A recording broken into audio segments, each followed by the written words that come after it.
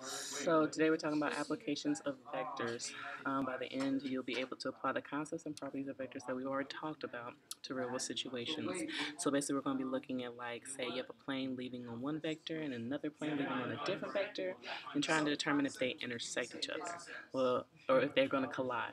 So if they collide, that means they're definitely going to intersect each other, which means we're going to use the features of how to find where two vectors intersect.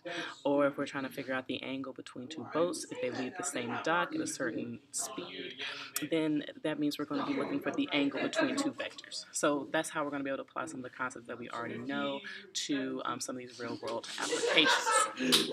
So, all right, so we have a boat A at T hours leaves the harbor, and we have the equation representing the boat. Okay, as you notice, it goes straight to T and then the vector 30, 15, which means that its position vector is where? It says 0, 0, 0. And then we have a second boat B is passing near the harbor. Its position vector at time T is given by this vector here. So its position is at 55. Okay, so how far apart are the two boats at the time the first boat leaves the harbor? What are you going to do to figure that out? Magnitude. You're going to do the magnitude. And the magnitude of what? You plug in 0 and you find R1 and R2 is 0, and then you subtract them to find the vector, and then you find the magnitude of that. You are going to subtract the two vectors, and what part of the vector? The position. The position, because technically you have one boat that's located at 0, 0, you have another boat that's located at 55, and so you're trying to figure that out right there. So 50 or 5 minus 0, 0 is just that. So you're looking for the magnitude there, the distance, okay? And so the length of that vector. And when you take the square root of 50, or when you square 50, that's... Excuse me, Miss Anderson. All right, 50 squared is what? 2500. And 5 squared is 25. So what is the square root of 25, 25? 5 squared 101. 5 root 101. All right, and using your calculator, what is that? About 33 and a half kilometers. Wait, no. That's the wrong one, sorry. It is 50.2. 50.25. 50.25, so about 50.3. No, because it's 50.249, so that's 50.3. 50.2. 50.2. For sure. Because it's 2.4, and then there's 9 after the round. Okay. All right, so 50.2. Now it says, how fast is each boat traveling? Well, R1's going about 33 and a half kilometers per hour, and R2 is going about... I got 61.8. How are you figuring these numbers out? Well, I figured Yeah, I got the time it 61.8. travels, so if we know it goes this distance in 1 hour, Mhm. then we can just do that. So I plugged in for R1, I plugged in 1 for T, and then I found the magnitude. Okay. And then I set that, and then for R2, I'm doing something similar, but once I plug in 1, I have to subtract them, but it's just going to equal the direction vector, and then find the magnitude of that. Why do you subtract? That was going to be my why did you subtract them? Well, And what are you subtracting? well, it's the same thing as I didn't realize till after I'd done it, but so its point at position 0 is T equals 0, and its point at position 1 is T equals 1. So I subtracted them, but it's the same thing. It's just doing the direction vector. What me and that? Okay. Did you get 61.8? Yeah, I got. How do you beat that? I did the same thing I did for R1. So we're talking So for B, I'm missing essentially what you guys are doing. You're explaining it, but what concept are you applying here? What concept have we done that you're applying here to find the speed of these boats? Okay. magnitude. Magnitude. Yeah. It's basically magnitude. So you have to do the magnitude of both boats. So R1's boat, that's simple enough. That's nothing but this, correct? Is that what you guys did? Yeah. Okay. So that's 30 squared plus 15 squared. Yes, speed is nothing but magnitude. And what was it, 33 and a half? Yeah. But for R2, we also just use the directional. That's the only thing that's changing over time, right? That's Exactly. all I do. Yeah. Just the What direction. you get? I got 10 squared. What's 10 squared? What I have? The square root of Oh. the square root of 200. Yeah, we just forget to subtract. 14.1. So 14.1. Yeah, we forgot to take into account that one didn't start at 0. Mhm. If it would have started at 0, They're not even that, just that it's just located in a position, so it should just have the direction, which is the speed, not the Mhm. position. So that's points. Alright. And the last one says, are the boats in danger of colliding if one of the boats does not change course? Are they going to collide? They, No. Just see if You're there is you're gonna set them equal to each other, and basically you gotta look at the parameter, okay? So R1 equals R2, so then that's gonna be 30t equals 50 plus 10t and 15t equals 5 plus 10t. Yeah, but you can get to your values for t. Okay? This is where I stopped at. Well, I if didn't it know doesn't it. work, then logically they don't collide. Oh, Exactly. nine. See, and if it did work, that means that the two boats would intersect each other, meaning that if you solve them and you got the same t value, then yes, they would collide. That means But if there's you no get two intersection. different ones, that means they don't collide, there's no intersection. Okay, so yes, this will be what, 20t equals 50, t is 2.5. Here, you would have 5t equals 5, t equals 1. So since both parameters are not the same, that means they're not going to intersect. So, But I mean, technically, couldn't they intersect without hitting? Like their paths? Well, in that Something else, case, they're though. not in danger of colliding, are they, partner? But I'm saying, how would you know that? how would you know? That, like, their paths could intersect without the boats hitting. But see, none of them are changing their course. So wherever they're starting and whatever direction they're heading, wherever they're starting, they're not going to intersect. And if you look, they're both heading in a positive direction. And since they're starting on different spots, they're technically getting. It's not like they're going to be going backwards. That'll be almost like questions.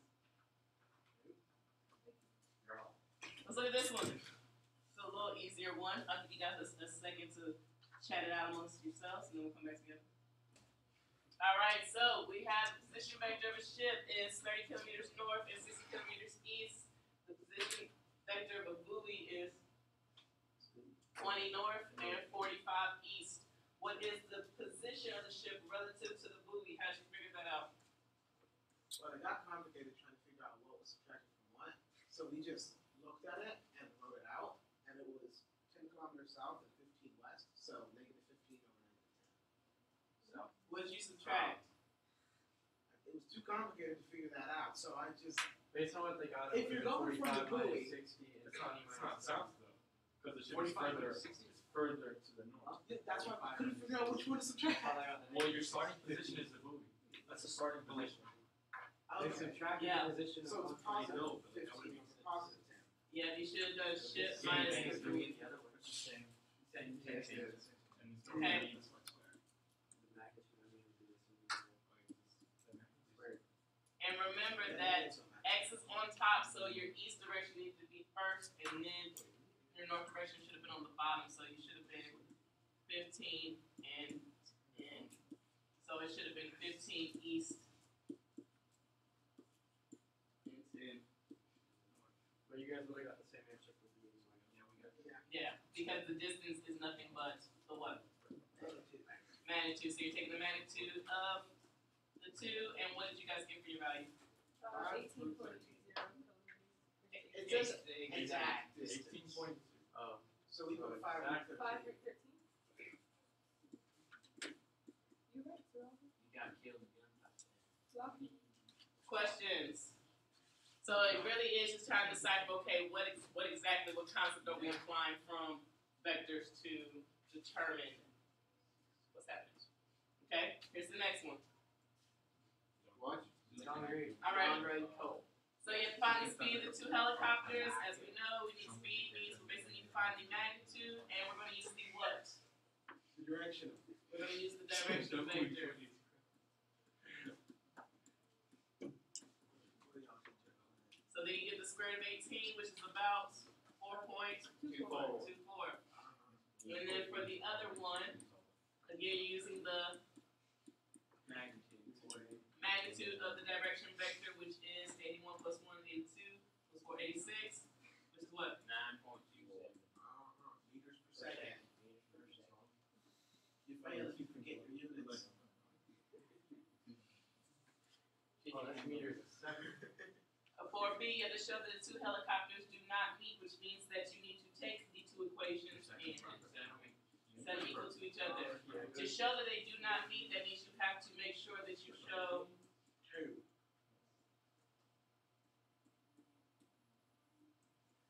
you have to show all three? Or can you just show two if they don't match right off the bat? they don't match off the bat, but if it works for the second one but not the third one, you gotta make sure you do one.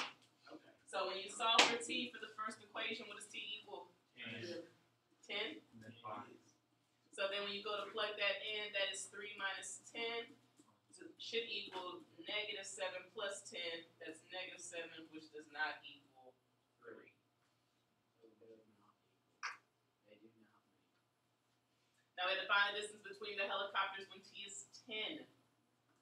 So we have a value for our parameter, so what do you think we need to do with it? Plug it in, plug it in. So when we plug that in for R1, what are we going to get? 21, negative 7, 37. For R2, you're going to get, 21, 3, 88. so you plug in your parameter, which is 10, and you actually evaluate it to get these two vectors here. Now you're trying to find the distance between the two helicopters when it is at 10, so how do you do that? Subtract the magnitude. Subtract the magnitude? Subtract and and then magnitude. Oh, and then the magnitude. Yeah, so you gotta subtract them and then get the magnitude. Okay? So when you subtract them, that will be 0 at the top, 10, Negative 10. Negative 2, 3, 9. It didn't work either way, didn't matter. Negative 51. Negative 51. Found 51. If you start forgetting your negatives now, you're gonna forget them when you need them, partner. Trust me. Yeah. Alright, so when you do this, 10 squared plus 51 squared, take the square root and It's like 52.04, so 52. That's 51.9.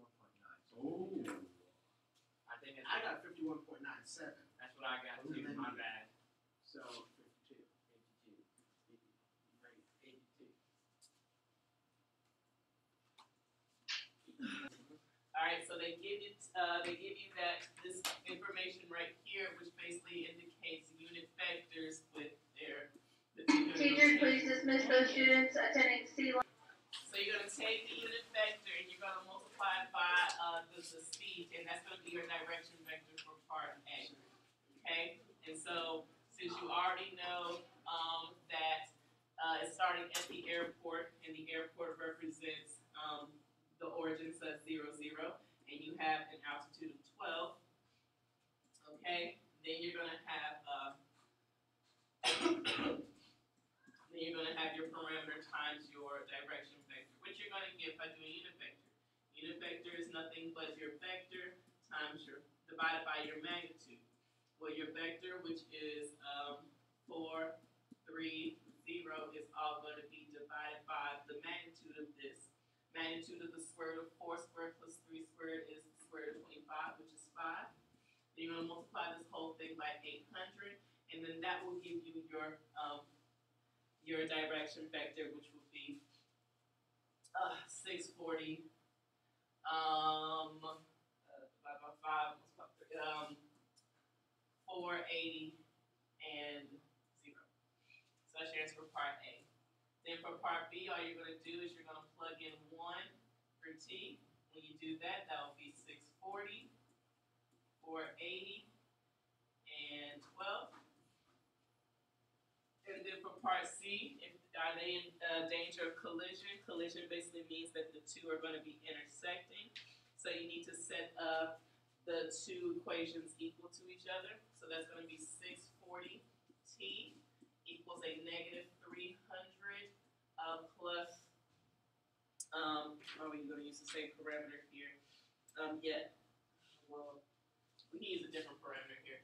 600S, you're basically just setting up your equations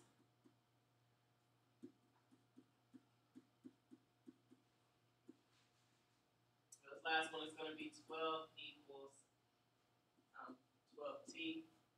That's the easy one. T equals 1. When you go to plug back in, that will be 640.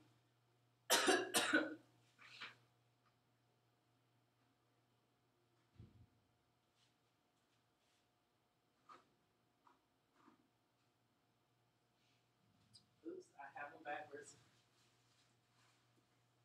Sorry guys, I had this backwards. Because it says that it's location, so it actually should have been 600 minus 300, and then 480 minus 400. And then this would actually 12 equals 12, so we actually can't even use that. Okay? So we can't even use that last one. What we can do is we can set up a system here and actually find the value of T and S, and then we can go ahead and plug in. So we'll solve this real quick. Solving this off camera, I ended up getting that T equals 6/7 and S equals 6/35. And so this means that the planes, when you go to plug back in, they're actually going to cross at the following coordinates. That's going to be 480, or I guess round 3 significant figures. 549, 411, and 12. Okay. When you go to plug in, however, there's no collision through though, because plane A will pass the point at 12:51, while plane B is passing through the point at 12:10. So there's the last of this